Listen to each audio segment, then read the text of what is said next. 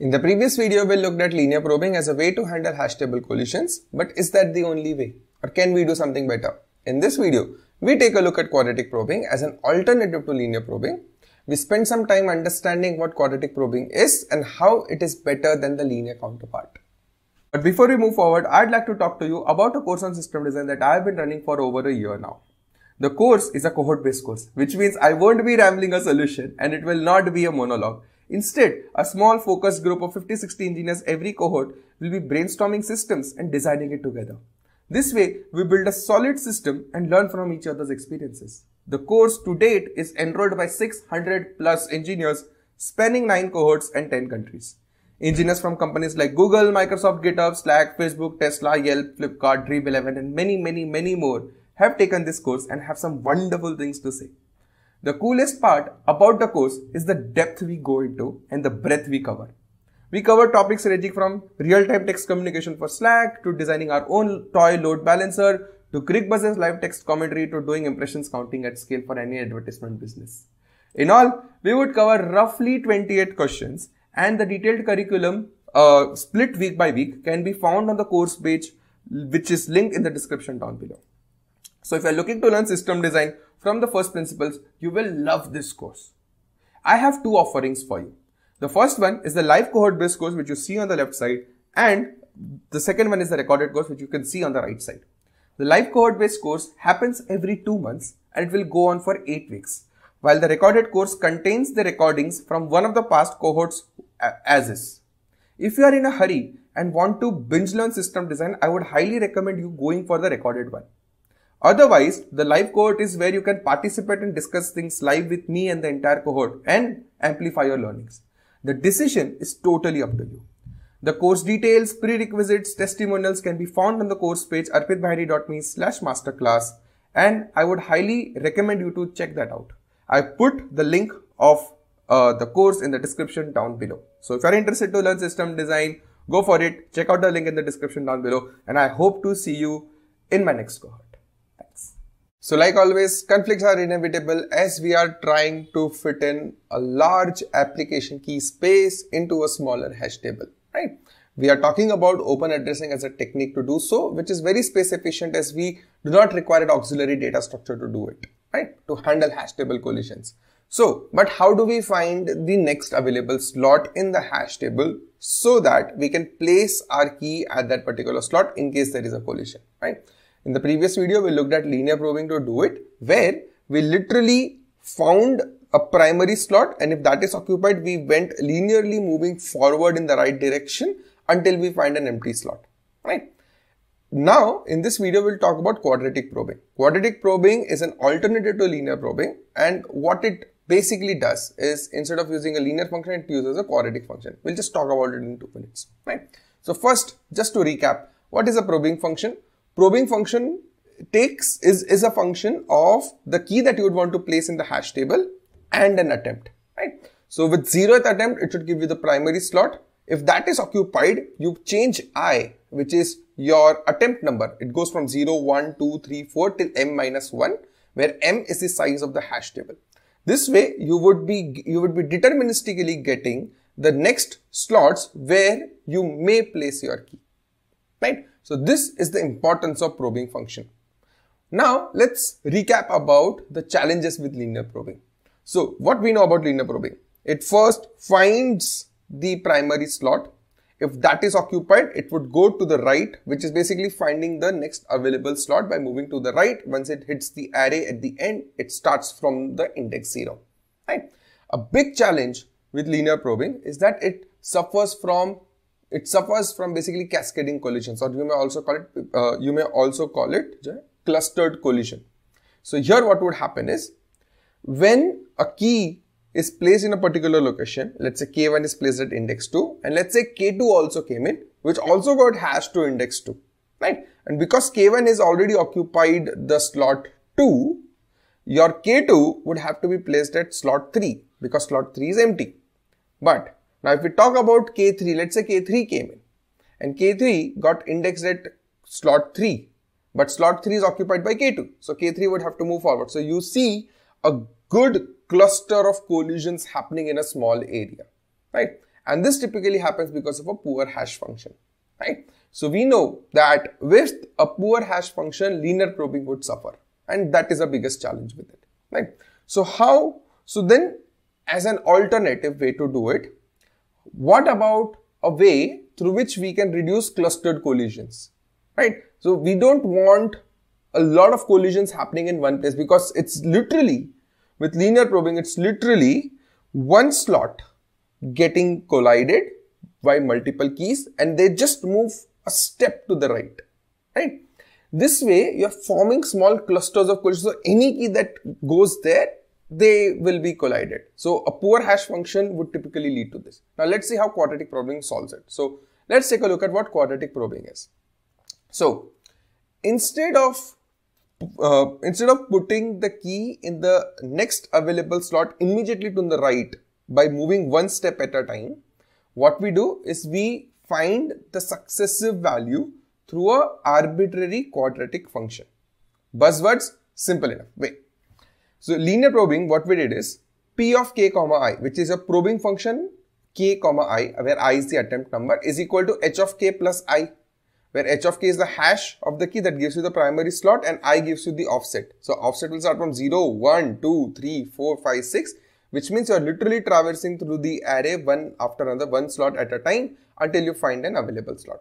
This led to clustered collisions because everyone is just collided to this one place, right? So as an alternative, what you can do is, instead of going one step at a time, take a quadratic function. For example, P of k comma I is equal to h of k, which is a primary slot, plus C1 of I plus C2 of I square. So when you do this, what happens is, instead of going one step at a time, you are taking a quadratic leap. This way, your clusters will not be formed because they would be spaced very well. And think about I square. So I square is the attempt square. So 0th attempt would give you the primary slot. Then 1 square is 1, 2 square is 4, 3 square is 9, 4 square is 16. So that's how big of a leap it would going to take. So this would help you minimize the clustered collisions that you would get in case of linear probing, right? Sample sequence, if I talk about it, so obviously because it's a quadratic function, your C1 cannot be 0 because you want your C2 cannot be 0, where P of ki is equal to h of k plus C1 of I plus C2 of I square. We don't want I square to be ever 0, otherwise it would transform into a linear probing. So that is where C2 should not be 0, that's where it becomes a quadratic probing, right? Let's quickly take a look at how it is better than linear probing. It basically reduces the problem of clustered collisions and cascaded collisions because the next slot, the next available slot that it tries to hunt deterministically is basically quadratic leap ahead, right? This way you would get, so with linear probing, you are not getting equi-spaced or near random spaced keys or near random space where you can place your collisions, right? With quadratic probing, what you are getting is you are taking bigger leaps in order to place your successive collided keys. This way you get this advantage that, hey, even though my hash function is not good, but with collisions, I'm trying to reduce clustered collisions by placing them a little far away from each other, right? This way it is a little better than linear probing only with respect to handling clustered collisions, right? Now, let's take a look at two properties of quadratic probing, right? Obviously, grass is not always green. We'll talk about few loopholes here as well. First property, we all discussed, it reduces the clustered collisions by distributing it quadratically, right?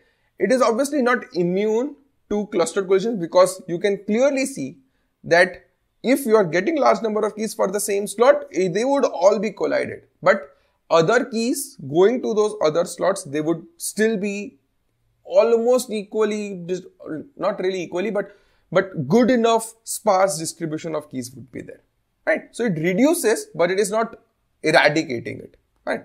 Second point. Now this is what also was an advantage of linear probing, is that quadratic probing has a good locality of reference, but it is not as great as linear probing. We know that how linear probing leverages CPU cache in order to make iterations faster. So just to reiterate on that, if you are trying to access A of 2, let's say you have an array A with, let's say 10, 15, 30 items, and you are trying to access A of 2. So when you are accessing this from main memory, this page, this memory page would be brought into CPU cache, and from there it would be accessed, right? Let's say if there is a collision in A of 2, and obviously when you are talking about a page that it brings in, it is not just bringing A of 2, it is bringing neighboring elements as well, because the number of elements of an array or the segment of an array that could be brought into the memory would be brought into the memory, into the CPU cache, my bad.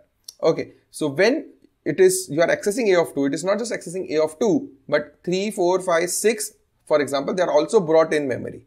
And when that happens, let's say you found collision at A of 2 and then you are iterating, like A of 2 is not available, let me go to A of 3. When accessing A of 3, it would already find A of 3 in CPU cache. So it would not have to do a memory lookup, much faster. So linear probing is the best way to leverage your CPU cache, and it's really fast, right? But quadratic probing also it also does a fair job to it, because what you're seeing is, if your hash function is good enough that it does not cause a lot of collisions, then here also you are leveraging a good CPU cache, right? Because if you think about quadratic probing, so your next available slots would be, let's say you are accessing A of 2, and if A of 2 is collided, you are taking a quadratic leap, right? So A of 2, then you'll go to A of 3 as in +1, and then A of 6, which is +4, right? So 1 square, 2 square, 3 square, and so on and so forth. So if you talk about a small memory page of 5 slots, you are bringing A of 2, A of 3, A of 4, A of 5, A of 6. So you are already bringing in 3 slots that you may find your key in, right? So this way, at least for some iterations, because if you are not having a lot of collisions, then at max 2 to 3 or 4 average collisions if happens, all of those can be found in your CPU cache, because you are fetching that contiguous memory segment into your CPU cache, right? So it gives you a good leverage of CPU cache, but not as excellent as linear probing, while solving the problem of clustered collision. That is where quadratic probing is a little better than linear probing in some case. But if your hash functions are poor, where a lot of keys are hashed to the same location, that ruins everything, because then you would have a large number of collisions, then you would have to iterate through 7 square, 8 square, or maybe even 100 square, right? And that is where the problem would start in, right? So that is where you have to be very aware on the advantage that you'll get when you use basically quadratic probing. It minimizes your problem or your issue with clustered collisions. It gives you decent enough it gives you decent enough leverage of your CPU cache. It is still just reducing it, not eradicating it completely, right? A little better than linear probing when you have fewer collisions on a particular set of key, right? So with a good decent hash function, quadratic probing triumphs over linear probing, right? Okay, that's it about quadratic probing. I hope I went into enough details for you to understand and make those decisions if you're ever building a hash table on which one to go for, linear or quadratic, and how to implement it. It's really very simple. It's all about just tuning your probing function, right? Okay, so as part of this probing strategies for hash table, next video will be the final one where we'll be covering double hashing as a technique, and then we'll go into advanced part of it like load factors and whatnot. A lot of things are planned there. Nice. So yeah, that's it for this video. If you guys like this video, give this video a thumbs up. If you guys like the channel, give this channel a sub. I post 3 in-depth engineering videos every week, and this video is part of hash table internal series, and I'll see you in the next one. Thanks, Satan.